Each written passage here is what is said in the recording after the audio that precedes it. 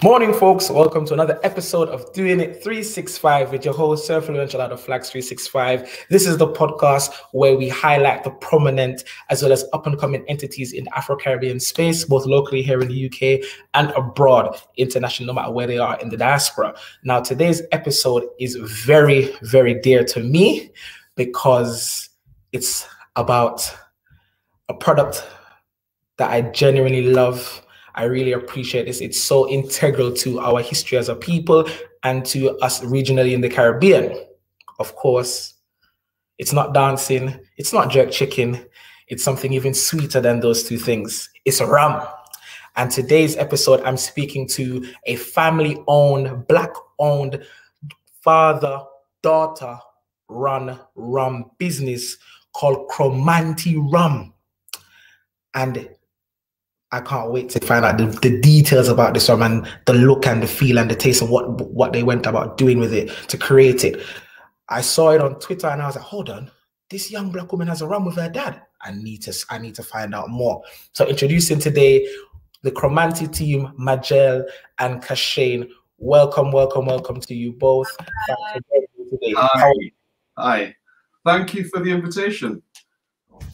It's a pleasure. Thank you for giving me your time. I know it's busy. It's International Women's Month, so it's especially busy because Majel is doing lots of things. You're doing lots of things. You're networking and coordinating, and I'm so privileged to have you here because of that reason as well. It's not often you see many women in this industry. It is white male dominated, but I'm so happy to see that the women are coming through and the Black families are coming through and reclaiming our heritage and pushing it in a positive light, because as we know, rum, the sugarcane fields, slavery, all play a critical part in the story. So it's very, very, very special to me and important to me to highlight and dedicate this moment and this episode to really showcasing the beauty and the amazingness of rum and family-owned businesses. So talk to us about Kromanti. Why the name Kromanti? What does it mean? Well, Kromanti is in essence, it's a story that, it's a name that represents our story, and the connection from Africa through to the Caribbean is something that's very, very live and real and personal to us. So Kromanti is actually a place in Ghana. There was a fort in Kromanti, and it was one of the points that some of the enslaved Africans were transported from as part of the transatlantic slave and industry. That's where our brand story comes in. So it's based on a person called Kromanti Kojo and Julian Fendon, and they were essentially slave revolt. So they... Yeah, you can. Yeah, there was a slave revolt. So if you think about that connection between Africa and through to the island that my family are from, which is Carriacou, which is part of the Grenada. Tri-island state, yes. The Tri-island state. And certainly the connection you can see very clearly in terms of how we retain some of our knowledge, some of our customs, some of the recipes that were used as herbal infusions to help people stay well, has been brought all the way through. So we were looking at certainly not just any old story, but a story that was authentic, that was real, and that had lots to say about people who went through tribulations and overcome and still created beautiful things into the world. And it was important for us to not have a brand that was based totally around the idea of slavery, and wanted to focus on the positives rather than all of the negatives, because the history is beautiful, but it's not all slavery, if that makes sense. Exactly. It's more than that. So we felt that was really important. Beautiful.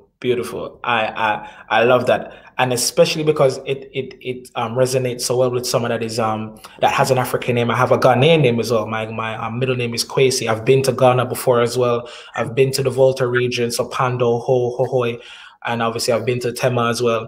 So when I saw the name, I was like, this is very unique. This is a set of people who have really taken it to the core and show that they appreciate and understand their culture. Have you been to Ghana yourselves? No. I want to go there. Definitely, it's definitely because I would love to see Kromanti rum being drunk by the Ghanaians in Ghana, and especially in the December months, because that's when they are in their most celebratory season and time of year. So that'd be great to see you have your produce out there and in heavy rotation. So let's see if that can happen for 2021. Let's see if we can get you at the Afrochellas and the Afro Nation Ghanas and on Fusoni's festival, just to name a few things. So Carriacou, tell me the upbringing and the connection. How does the flavor and the nutmeg spice come into the rum from Carriacou? Well, as you said, you know that Carriacou is part of the tri-national state of Grenada. Grenada is known as the Isle of Spice. So when we were choosing the flavor profile, it was really important that we represented something that was very, very traditional in Grenada. You'll see that the nutmeg, in particular, is on our national flag. So it has a very particular place. Nutmeg has lots of healing properties, and one of the things that we wanted to do in modernizing some of the very old traditions, the old people's knowledge about how they use some of these herbal remedies to maintain themselves, to actually promote well-being, is we wanted to be able to embed that into not just our product, but also the story. But we were very, very keen on saying, how can we maintain and capture this old knowledge that as the generations are passing on is being lost? And that was some of the motivations behind why we wanted to do this. And a really important part of it was also having that aspect of it being intergenerational. So kind of having the older people being able to pass down their knowledge and their traditions and make sure it gets passed down through generations. Yeah. Beautiful. Majel, I want to speak to you in particular now about the passing on to the generations, as you're saying, and how you was, I believe you're the social media manager for the brand. So how have you, worked your social media magic and savvy to, push and highlight and let the brand be seen on the different social media platforms? Yeah, so as a social media manager, I create video and photo content. I reach out to people who would be interested in possibly trying a new rum. Something that's really helped me is I use social media daily naturally. So when I did the tweet that you saw, I didn't really expect that much traction, but overnight it just got so much attention, and it still does till now. So that was a really big part, and that whole week was crazy. Like, people were asking so many questions, and sales went up quite a bit. But as a young person, I kind of wanted to introduce Kromanti Rum as something. It's not just for the old heads. Do you know what I mean? Like, it's for everyone, and you should always be willing to learn about your culture and learn about where you're from. And rum's nice. It's not necessarily a young person drink for a lot of people, but I've definitely grown to really like rum. And the spiced rum, whether it's in a cocktail or it's on its own, it is enjoyable because you can taste those flavors. So yeah. Okay, brilliant. I love that. And definitely, I remember that tweet because I was sitting back and I was saying, there's not enough black-owned rums. And I was a part of a event series for Carnival Concierge where they were doing the rum tasting, and I believe your rum came up in that as well. And we were going through all the black-owned rums that we could get to access to easily, and it was amazing to see and hear. And I was like, hold on, are there any more out there? So I started to list them: the Equianos, the Las Olasses, the Kromanti, the Matuga, and the Live rum. And now we have flat cap rum. So I'm like, hold on, wait. Okay, we're building traction. And then I said, wait a second, I want to be a part of this too. I want to create my own rum as well. So I was like, all right, what do? I need to research. Where's this? How do you do this? How do you do that? And then I come to realize that, hey, it's not as straightforward as that, but it's so beautiful to see people are stepping into that space and owning it and bossing it. Talk to us about the flavor you just mentioned, the spices. What makes Kromanti rum so distinct from every other spiced rum on the shop aisle?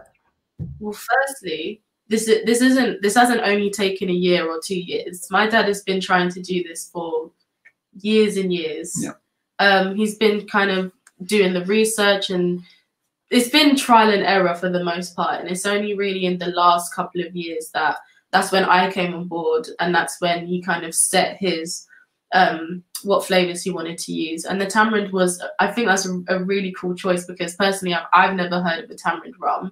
A lot of people haven't actually tried tamarind before. Yeah. So yeah, that's like the first part, but you can.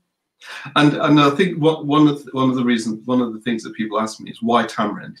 And I remember as a young child, my mum came back from visiting family in Carriacou and brought back these little tamarind balls that we know as tambran. And they were great. And she started telling us these stories about how they used to have these little tamarind balls, because they have a really unusual, a sour sweet sort of flavor, but also that they would use that either with the seeds or with the husk to actually boil up in soup to make some tea, particularly when people were feeling unwell. And I started to become much more interested in some of those old stories about how the older heads used to, when they were in places where they didn't have access to some of the medical advice, that they would have people in their villages, or the older people would know how to treat these illnesses. And that was one of the things that became absolutely fascinating to me. And certainly I had these conversations with Majel when she was studying, because she's a social anthropologist. So we had this particular interest that we were talking about and developing over the years. And it seemed to be a story that actually found us rather than we found. It was the more that we who we are, where we come from, our family and just stories. About people in general, like that's what anthropology is. It's the study of people. So personally for me, learning about my culture and these traditions, I wasn't that well versed in them before I started all of this, but it is so interesting and it's so important to keep those stories present and alive. And being able to do that with my dad and with the rum, it's been so much fun. So and this is for me what it's all about, and the beauty of it is how something, like I said earlier, so integral to our country, to our culture and our existence, like you, and also like you said, passed down from generation to generation. You can have family time, you can celebrate, with it, people use it for mourning ceremonies as well. There's so much you can do with the rum that it's a staple in the Caribbean region, and definitely something to reverence and uphold. And it's so beautiful because I know Carriacou and Grenada, they're very, very, very prominent now in the UK soca space as well, because we see now the soca artists are coming more here. The Grenadians and the kayak people are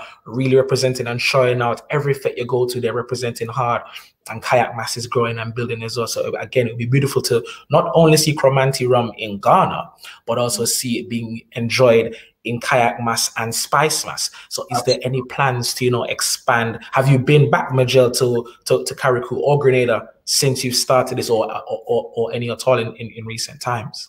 The last time I went to Carriacou was 2017, and then it was when I was a baby. So yeah, we don't really get to go as much as we want to. Yeah, but it's something that was really important to I have 4 children, and it's really important that they understand the parts of themselves that aren't always prominent as growing up in the UK.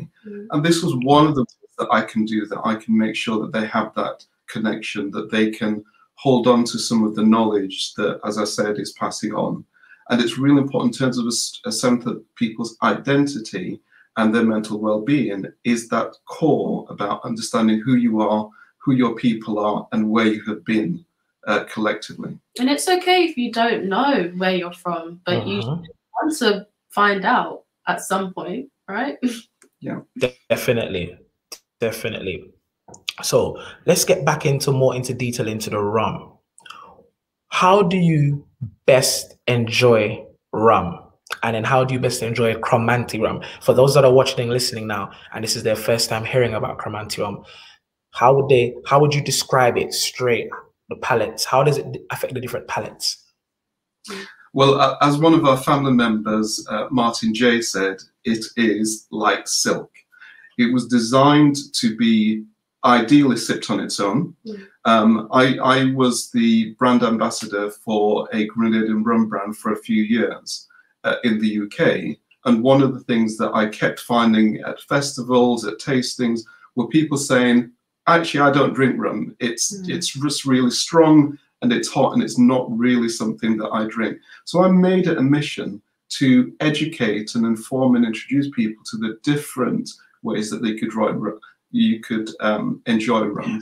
So when I had this opportunity to create our own, I wanted to have something that was authentic in terms of it was a natural flavor, and also the use of the tamarind brings in a spicy fruitiness to the flavor that actually it can stand on its own. So that was quite important to me. But there's a number of ways that we like to enjoy it at home, with a slice of lime or a squeeze of lime is a great way for it. In a ginger with ginger beer, a bit like the dark. A great way to enjoy it because you have the fullness of the flavor of the spice in there that is accentuated by the ginger. As a family, we really love doing the tea punch, which is that's the French aspect of it. Yes. Yes. I mean, we speak Creole in Carriacou as well. That really has been dying out because of that older generation. So the tea punch is one of our favorites because it's very simple. It's rum, lime, and sugar, and it's a great way to enjoy rum. Traditionally, you would do it with an agricole rum, but you certainly can use it as with Kromanti. Please give us a more in-depth explanation of how you create the tea punch, because my first experience of it was, I believe, 2019. I went to I had a booking in Paris just for one night, and in the club. Big up to the French soca crew, big up to DJ Mac. We were performing and it was like, hold on, they've made a specific cocktail for us, and then they also have what the locals drink, which is tea punch. And they did it in a particular way. So I'd love for you to explain to those that are listening and watching for the first time, how do you create tea punch and how do you enjoy it? Well, as I said, it's very simple. And traditionally, tea punch was traditionally a welcome drink. When you went to a house, particularly in the in Guadeloupe, in Dominica, in St. Lucia, you would typically be presented with the ingredients. So you'd have the rum, you would have the lime, and you would have the sugar, and you would make your own drink. And there was a saying that people had, which was, everybody drinks their own death. I can't version, but was that you know what you want to drink, so you must drink. You must decide what you want to drink. And making a great tea punch is very much about having the sugar, putting the lime in and muddling the lime. So you mash it down so that you're trying to release the oils that come from the skin of the lime so that you get that aroma in there. And then you can put the rum on the top and you can have a couple of ices and then you're ready. So you're making me want to drink right now, and it's too early. It's not 5 o'clock yet. It's never too early. It's never too early, and that's true. That's true. I love that.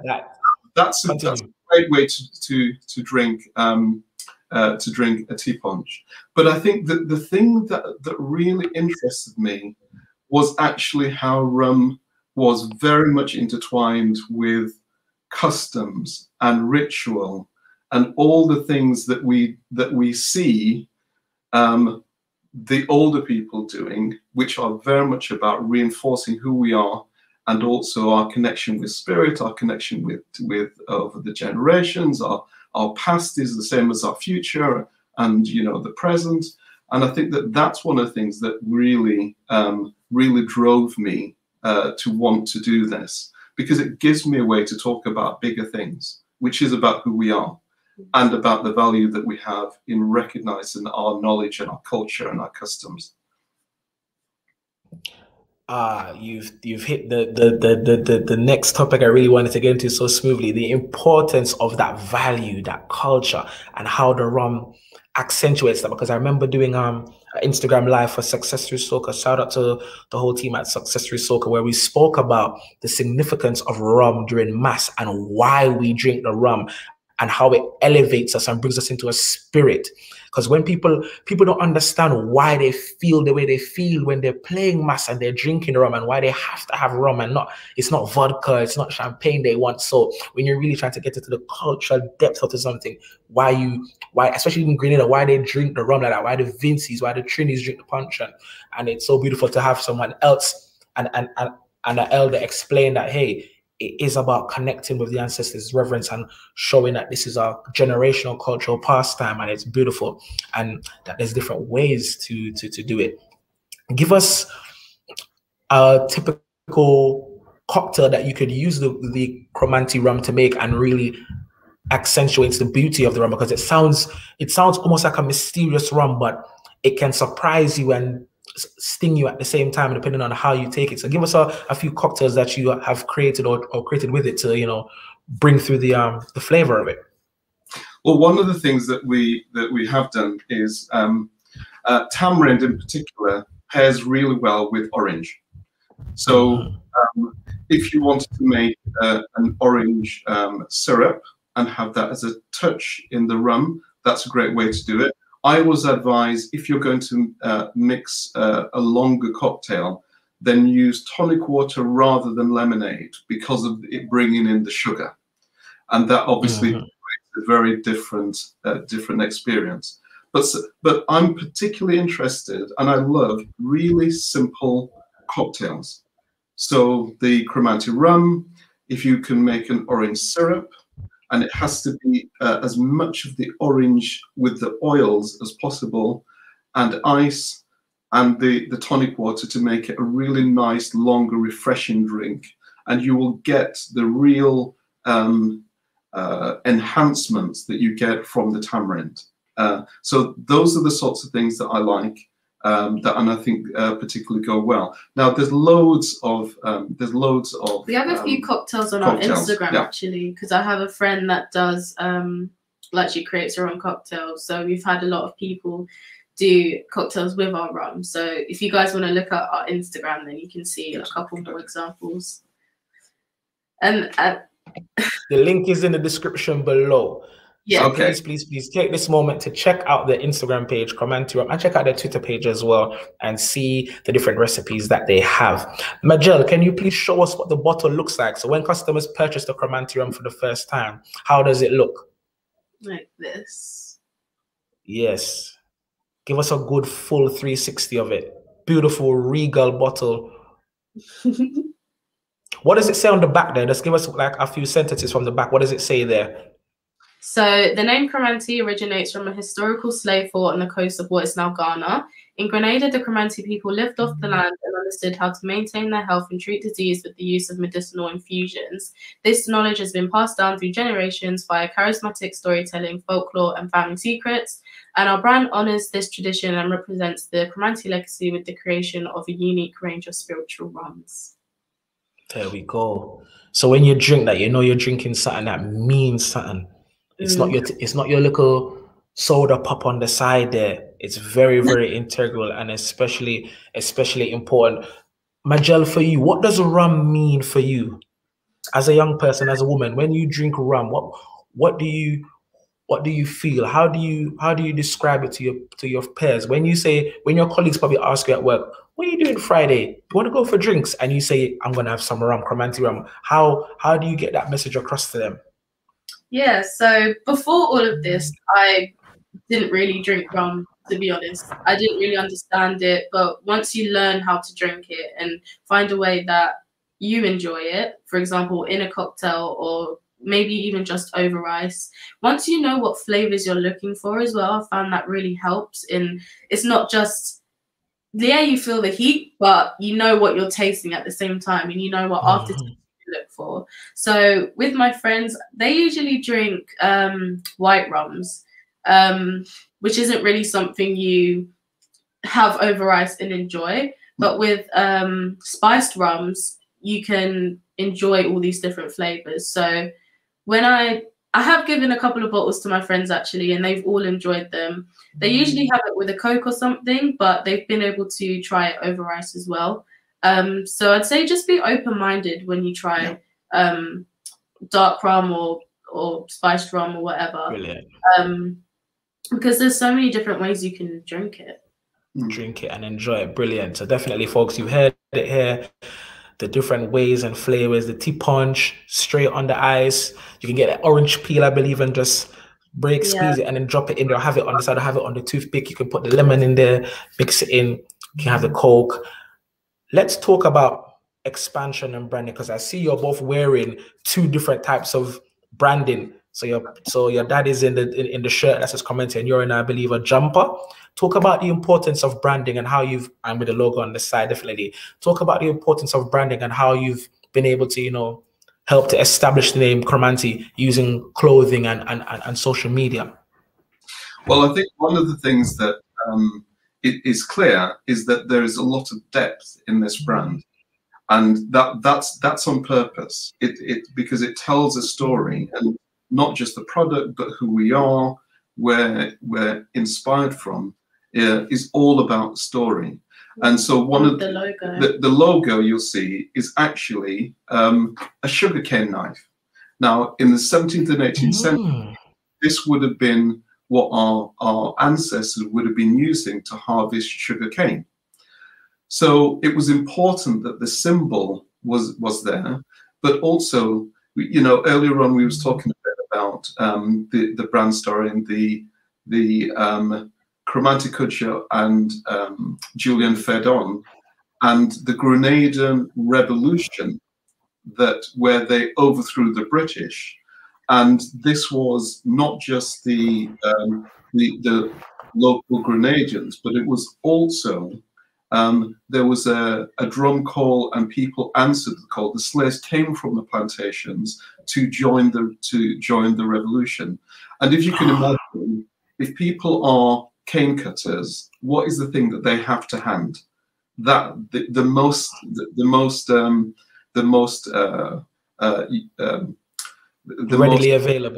readily available item is going to be the cane knife. What they work with during the day is also then the implement that finds lots of different uses. So we wanted to make sure that there was a clear repetition of the story, but also not just about that particular time, but also more importantly about how have we taken that knowledge and used it over the generations. How has it kept people together? How have they reinforced themselves? And that's one of the things that is important, not just in the choice of ingredients, but also in the encouragement of people to share their own stories, share their own family recipes that were passed on. That your grandmother used to make you drink this bush tea when you went to see her. That old knowledge is actually really valuable, and we're trying to find ways to actually keep that going and sustain it. Definitely, there's so much we can say about the rums and the significance of it as well. How do you see, or how has it been for you, matter of fact, in the last 12 months? So during the pandemic, how did you navigate and sustain yourself? Because it's not easy not being able to go out to the different bars and venues and say, hey, I've got this product here, would you like to try it? Would you like to have it in your business space? So how were you able to stay afloat in these times? Because I'm so interested and keen to learn how the different entities and businesses and brands stayed afloat during the pandemic. So let us know, how did you keep Kromanti relevant over the last 12 months? Well, it was something that in some senses it was good for us to be launching during a pandemic, partly because we didn't have to go to the on-trade, because that really just closed down. The bars and all those things that we had been making plans for, and our original business plan was based on the on-trade offering. But then that completely changed, and we reformulated it to say, we're now in virtual spaces. How do we launch? So the first step was actually about having the right website, our own website, that we could control the message and how people would buy it and what they would experience as part of that step in the journey. So that's where we are now. Obviously, a big part of that was also the social media. Obviously, last year I made sure we were posting very regularly, doing giveaways and having that informational aspect on our page. And through that, we actually got a lot of followers organically. So we didn't really kind of go out and tell people, come and follow us, come and follow us. It just happened very naturally after the tweet, but also just in general. A lot of people are just rum enthusiasts. They want to get into rum. They want to support Black businesses. So much of our reach is organic anyway. So yeah, it has been going really well on the digital aspect of it. But now we are looking at the next stages, which is going B2B. So we're now looking at distributors, retailers, online marketplaces, because we're really ambitious. We want to not just sell more product, but tell more people about the story. So that's what's driving us. And now we need to have a way to get to the market, and we're really keen to look at partnerships. We're looking at agents, particularly in breaking into other overseas markets. We have customers in different parts of the world at the moment, but obviously you were saying that, you know, once you started having a look at any business in this space, it's highly regulated and highly taxed, but highly regulated. So it's something you have to do with a really clear vision and plan in order to actually survive and navigate through that whole area. Truly, truly. So would you say the whole COVID and the pandemic slowed down business in terms of the logistics? Because are you making everything here in the UK, or are some parts coming from somewhere else and then being brought over and being bottled and labeled here? How do you maintain that? And in terms of the demand, because you're saying you had an upscale in demand in the last quarter of the year. So how are you navigating that appropriately? Well, when we first started selling the bottles, my dad was in his office packaging them himself. So, brilliant. That's how it started off. But now we have someone that does it for us, right? So we're able, you know, we were able to outsource the production, but we have to absolutely keep total control over our over the production, the recipe development, and all the aspects of the business. We are keeping total control of. Now we started with production in the UK, but that's not the end product for us. Certainly, we are looking at moving production out of the UK. Ideally, I would love to be producing in Grenada, or you know, your additional idea of producing in Ghana. If there are any producers or distributors over there, I'd love to talk to you. So please get in touch with us, because we want to be able to, as clearly as possible, articulate our story, because that's what people will buy. They will buy the fact that this is an important and authentic story. And that's why I always say that our brand, it has longevity, because it's all nice having a nice rum and a nice bottle, but having that brand story, a really strong brand story, it's something that people can relate to, something that has all these different parts that can come off it, the aspect of modernizing an old tradition, making it intergenerational. All of this stuff is so important to making our brand different to other rum brands. And you'd be surprised about how many brands are, rum brands particularly, that aren't actually Black owned. The majority are not. It's crazy. And they all go around that slave rhetoric again. And it's just, it's not the carnival. Yes. And I think both of those narratives are really important, but also there has to be a balance between them. It does have to be a balance. And I think also people have individual stories. Now, if people can see themselves and their family in this business, in this product, then that's actually something that So, I feel is we are democratizing rum. Rum started off for us. Our experience of it was a local drink. It was something that we were allowed to have. We did something special with it, and then it was much more commercialized. So I'm really keen on more people being involved in a way that they can see themselves in it. They can tell their stories. They can replicate their family recipes in this product as a way to honor their own family traditions. It's a keepsake as well. Yeah, exactly. Definitely. By looking at that bottle, I wouldn't want to open it. I can't wait to get my hands on it. It as I said, it really and this is what I'm so happy about when I'm looking at the black-owned rums. And funnily enough, most of them are coming from the UK. So I feel like again we're trailblazing in that particular aspect of the industry. And I like you said, democratizing it. I also want to add we're decolonizing that rum industry and saying, hey, we're coming back now into this space, man and woman, to come and say, hey, this is our culture. We need to represent it in the best way possible and through the genuine, authentic stories that matter to people that look like us, that are still in these places and these spaces. And rightfully so, we had some live comments here as well. Shouts out to Bluebird Pictures, who said it's the smoothest rum we've ever tasted. So there's a live testament there. So folks, if you're watching for the first time, please click the link in the description below right now. Go and order a bottle, and who knows, you might get a lovely jumper. You might get a coaster as well. I believe you guys have coasters, so you basically have like a cocktail kit, and get yourself ready. The summer is coming. June the 21st is coming. Get your orders in, folks, as well as Father's Day coming.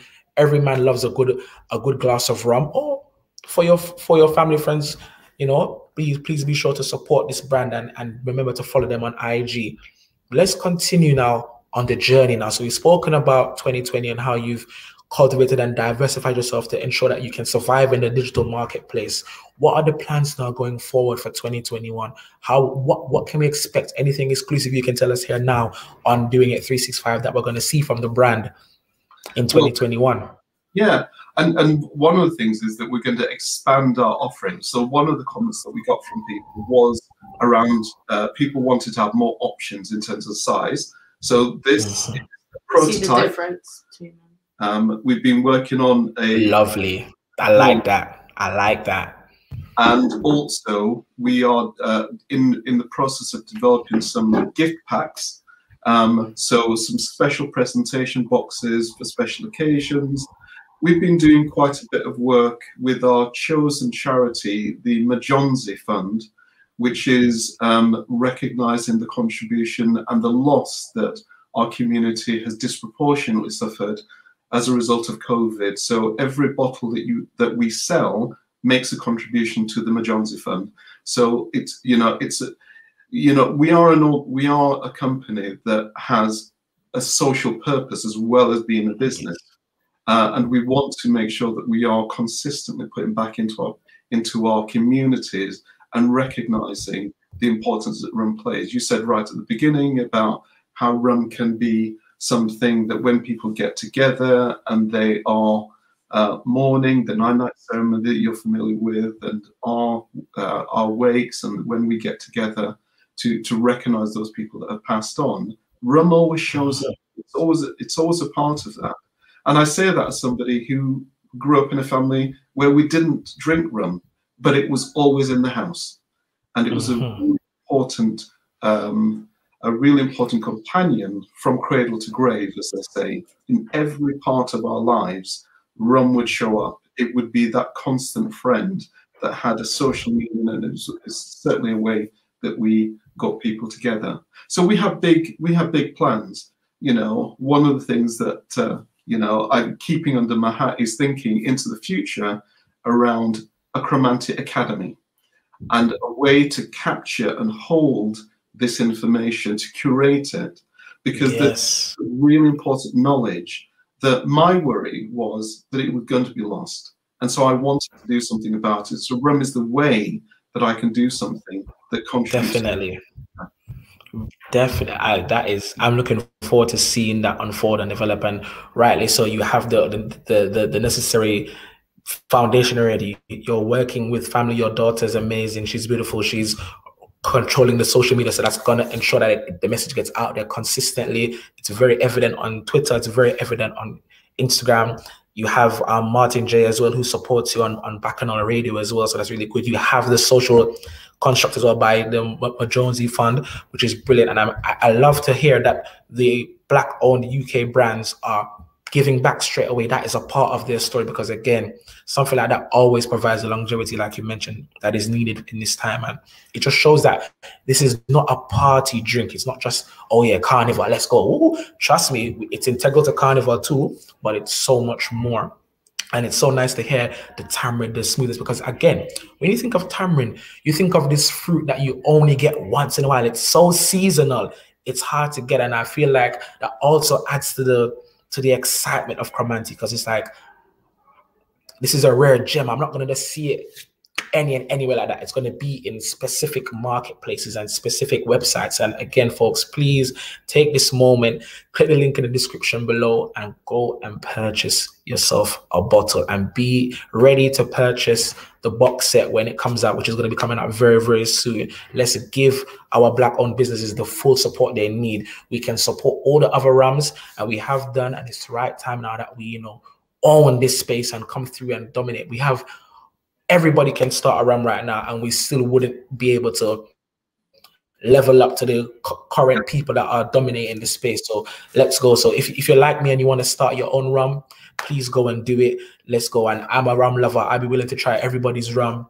So please, I don't mind having a whole, rum shelf. Some people have a bar. I want to have a rum shelf in my house, and I'm like, yo, these are the exotic rums. And I would love an exclusive Kromanti bottle where I'm not opening it until I get to like 100. I'm like, yeah, that one is for when I'm 100. This is rum at 100, and it's been probably sitting here for 50 years now, and we're just enjoying it like that. Sarah Jocelyn is just letting us know it's delicious, well worth purchasing. Congratulations, Cashain. So again, we are loving the live feedback and showing us that people are really giving us the interest and the buzz and the live and brilliantness of it all. 2021, it's sounding good. It's looking good. We have the small bottle size coming through as well.